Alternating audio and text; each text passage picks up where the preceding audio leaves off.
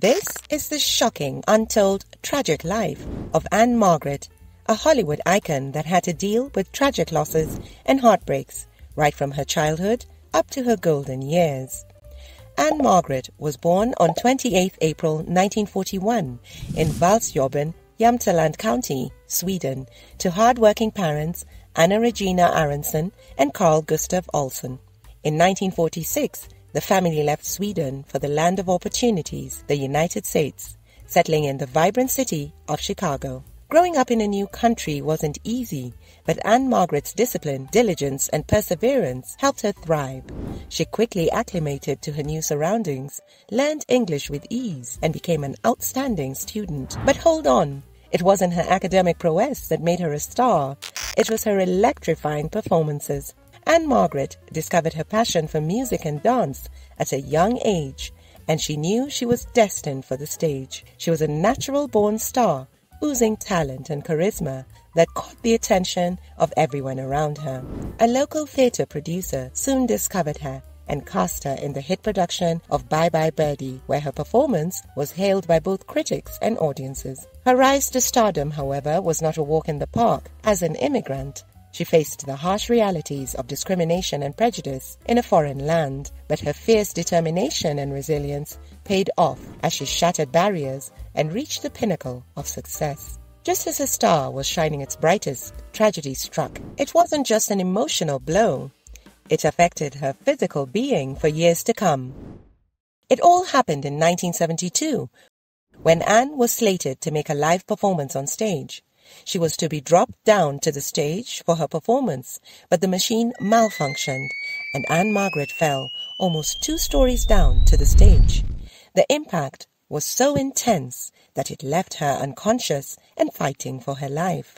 She was quickly rushed to the hospital in an ambulance. When she arrived at the hospital, she received, according to her words, what turned out to be one of the saddest news of her life. Diagnosis revealed that she had 5 facial fractures, disjointed elbow, a shattered jaw, a gash down the left arm, and a trauma to the head. Although she ended up waking up 3 days later, she was barely able to lift a finger, and she wasn't sure that she would be able to perform again. Nevertheless, Ann-Margret's passion for dance and music continued to burn like a fiery inferno nothing could extinguish. Not even the devastating accident that left her with physical limitations. She refused to let the injuries hold her back and embarked on a grueling rehabilitation journey that would push her to her limits. And her sheer determination, resilience, and hard work paid off, and she triumphantly returned to the stage in Las Vegas just 10 weeks after the incident.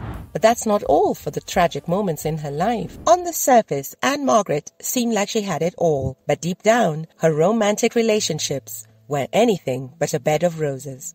Her love life was a roller coaster ride with more twists and turns than a Hollywood plot. And her relationship with none other than Elvis Presley, the king of rock and roll, was no exception. The two met on the set of Viva Las Vegas in early July, and sparks flew like fireworks.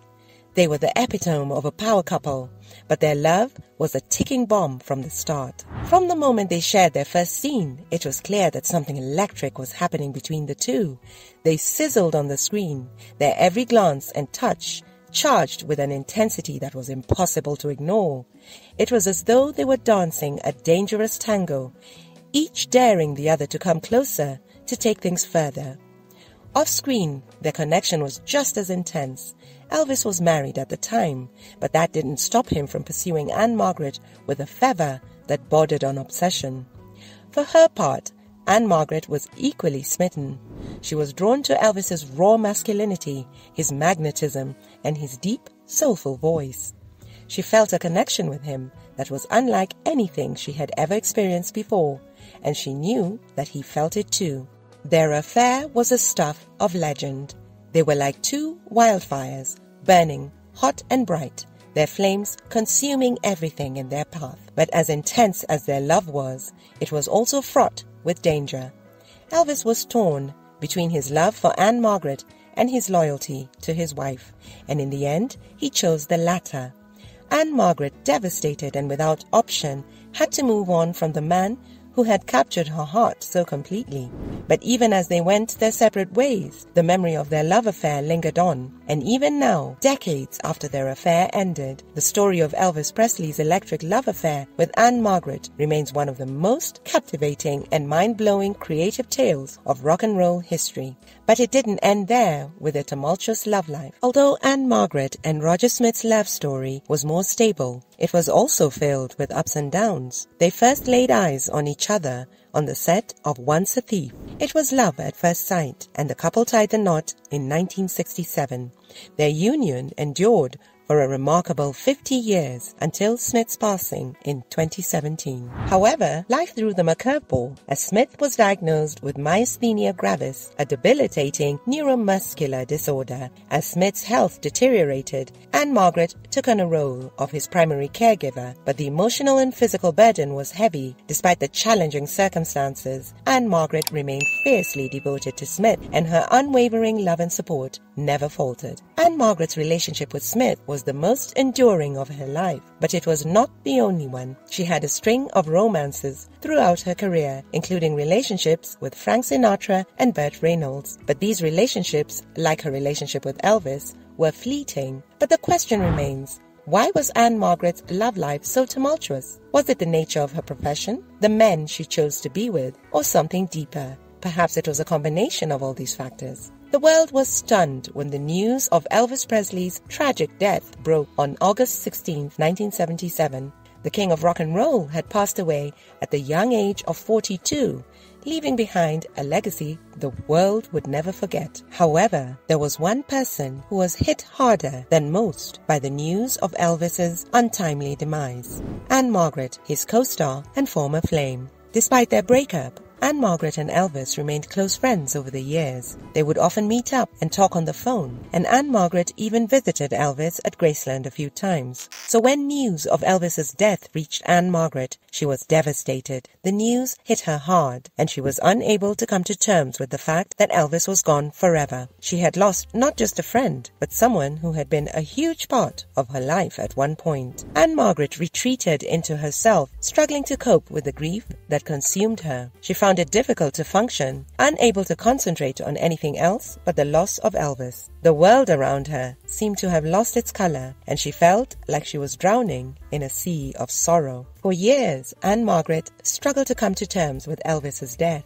She found solace in her work, throwing herself into her acting career and performing live shows. But the pain of losing Elvis never completely went away. It wasn't until many years later that Ann-Margret was able to process her grief and come to a place of acceptance. She began to look back on her memories of Elvis with fondness, cherishing the time they'd spent together and the impact he had on her life. Despite the tragic loss of Elvis, Ann-Margret's own star continued to shine brightly. She went on to have a successful career in Hollywood, starring in films like Carnal Knowledge and Tommy, and earning numerous awards for her performances. But even as she achieved success and acclaim, Ann-Margret never forgot the impact that Elvis had had on her life. His death had been a tragic loss, one that had affected her deeply and left an indelible mark on her soul. In the end, the story of Elvis Presley's tragic death and its impact on Ann-Margret serves as a reminder of the enduring power of love and friendship. Even in death, Elvis's legacy lives on,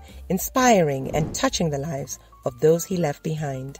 As for Ann-Margret, she remains a true icon of Hollywood, a woman whose talent and grace have captivated audiences for decades. And though the pain of losing Elvis will always be a part of her story, it is the strength and resilience she showed in the face of that loss that truly makes her a legend. If you enjoyed this video, there's a good chance you'll also enjoy the one showing on your screen right now. Click away and enjoy, and don't forget to subscribe to the channel. See you on the next one.